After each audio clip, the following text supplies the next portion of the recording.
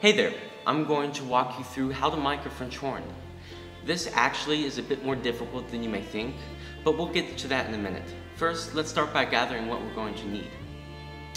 Some mics. I'm going to use a SM57 condenser microphone, an 80K large diaphragm multi-pattern condenser microphone, an SM57, and a pair of small diaphragm pencil condensers, also from 80K, as the main pair.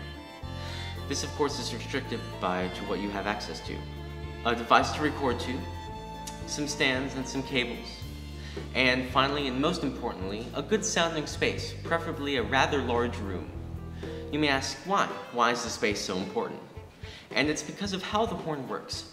The horn's distinctive sound takes time and space to develop. Take a look at the shape of the horn too.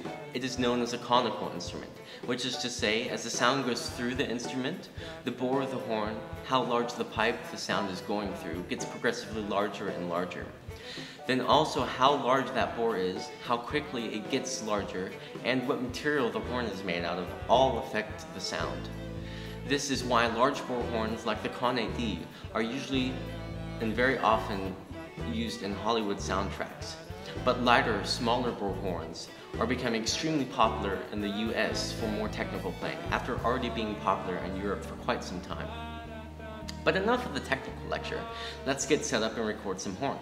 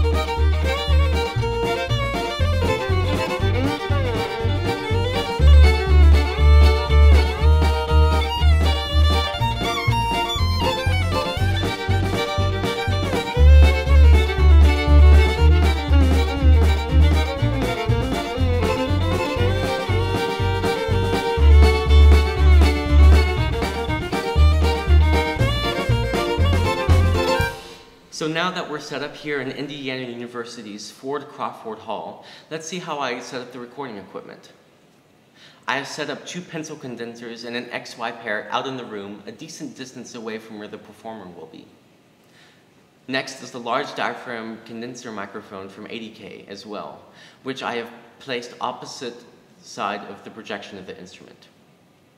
Next is the SM81, which is placed facing away from the horn in front of a hard reflective surface perpendicular to the projection of the horn. And finally, the SM57, which we've placed fairly close to the horn's bell into the bell. As we were recording, I will go through each mic individually and then go through combinations at different levels, ending on what I think sounds best for what I'm trying to record.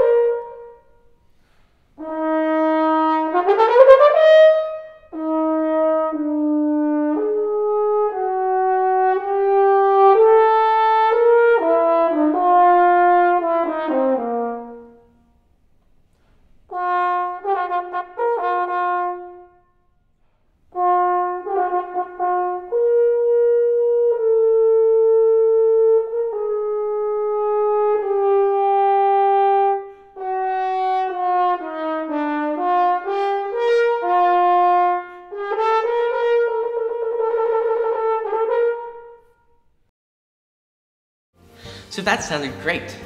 However, what if you don't have enough space, resources, or time to record the horn the right way? Well, since you now know that the horn's sound is based largely on how sound develops in the space, we can just close mic the horn and make our own space.